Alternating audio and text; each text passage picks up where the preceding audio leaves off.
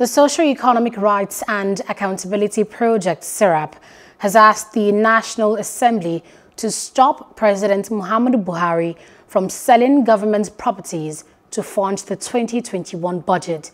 In a statement issued on Sunday, SERAP's Deputy Director Kolawole Oluwadare appealed to the Senate President Ahmed Lawan and the Speaker of the House of Representatives Femi Gbajabiamila to bar the president from carrying out such moves via a letter addressed on January 16th.